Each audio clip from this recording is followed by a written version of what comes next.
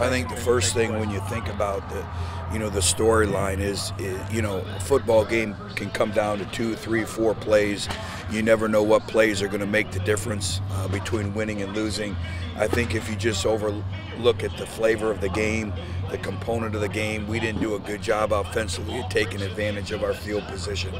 5 times we had the ball at the 50 or going in their territory, and we came away with 0 points. I thought we played well enough. I thought we played extremely well on defense to win the football game. But again, we didn't make critical plays at critical junctures, even as well as we played defensively. The end of the half there, you're going to get a double move. You can't give that up. Special teams, we have a lot of freshmen playing on special teams, and, they got to understand it's all about being in the moment. And, one play where you're not focused and don't understand, all of a sudden it can change the complexion of the game. We had 2 catastrophic things happen on our punt return team in terms of the fake, and then obviously the end of the game situation where we're just trying to make a play. But really proud of our players. I think what you see is a competitive grit, and we had an opportunity to win the football game. We got it to a 1-possession game. So again, proud of our players. But we got to learn, we got to move on, we got to forget it quick. We got a great team coming in to Centennial Bank on Saturday, and we got to learn and we got to continue to move forward. Coach, it's easy to look at the things that went wrong. You just said a competitive grit. This is a night and day difference from what we saw this time last year. Well, there's a reason why their coaches came to our locker room. And how far we've come in a short period of time, and it's all about the players. But the competitive grit, we now expect to win every time we take the field. There's a very high standard, and we came up short, and we got to learn from it. But I can't say enough about our players, and they're giving us everything that we have. We have guys that are playing through injuries that in the past would have never played. And this is a connected football team, but we have to have a short-term memory. We have to learn from it, and we have to get ready to go with Texas State coming into the bank. What has clicked for you guys defensively over the past couple weeks? I think it's team defense. I think the effort, the ability to get off blocks. We're not giving up explosive plays. We're making a team earn, every yard that they get. But I think we're getting population to the football. We're leveraging the football better.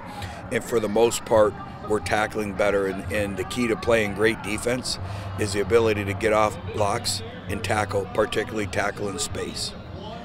Webb had that big run there in the first half, and after that, you guys seemed to adjust it well, and had one other little kind of a short yardage run that got out there. But other than that, you guys really came in and backed him off a little bit. Well, again, this is a very talented football team. There's a reason why some picked them to win our side. But again, it's all about winning and winning football games, and we got to learn from it. But again, I thought defensively we played well enough to win. It's a line of scrimmage game. I thought we did a good job, really, for the most part, of gap integrity. But also complementary football, as well as we played on defense. They answered our scores, and again, to gain momentum, and particularly on the road. Once you score, you got to be able to generate a 3-and-out and get off the field. So many things to learn from, but also a lot of positive things in moving forward. Jalen dealt with some pressure early, but that last drive where 4th and 8 has the confidence to go to Jeff. Just what do you think was working for him on that last drive, especially working with tempo there? Well, I think, he stood in the pocket. I thought it was a gutsy performance by him. They're a defense that's front activated. He saw more pressure today than probably he has in all his games combined. So the speed of the game when you play quality defenses like this kind of accelerates a little bit. But I thought he was able to hang in the pocket. And, it shows you 4th and 8. He puts the ball in a catchable situation, and Jeff goes up, high points the football, and then we're able to convert the 2-point conversion to get it to a 1-score game. Zach Wallace, just week after week, really these past 3-4 weeks, seems like he's really turned it on. Well, I think, again, he's another individual who's extremely competitive, and that's what our football team is right now. And again, pissed that we didn't win the football game, obviously, but also proud of our players with the competitive grit and how far we've come in a short period of time, but now we need to start winning games like this to continue to move forward. But again, already looking forward to Saturday with a great challenge with one of the best teams coming into our stadium. We're going to need a home field advantage, to get them in, and there's something to be said about being at home where we're going to need everyone. You mentioned the opposing coaches just going to visit you guys in the locker room. I mean, just what was that message that was shared? And, just to look, last year against South Alabama compared to this year. I think just a level of respect. Everyone knows how far we've come in a very short period of time, but we still have a long ways to go. But again, if you watch this game, you see a football team that has a competitive will, a competitive grit, however you want to call it. But again, we live in a week-to-week season. So we have to work to play our best football on Saturday. That's what it's going to take.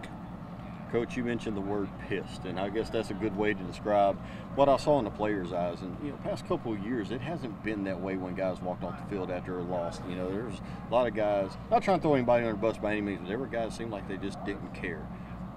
That isn't what I saw out of this team. There's a lot of investment. There's a lot of investment in our program from our players. And they want to win, and they expect to win, and that's what you like to see. Now, how do we move forward? And again, we expect to win football games like this. We expect to be able to go on the road and win, and that'll always be the standard. We talk about playing to a standard and an expectation, and we didn't meet that standard tonight, but a lot of good things to continue to improve upon. I love our players.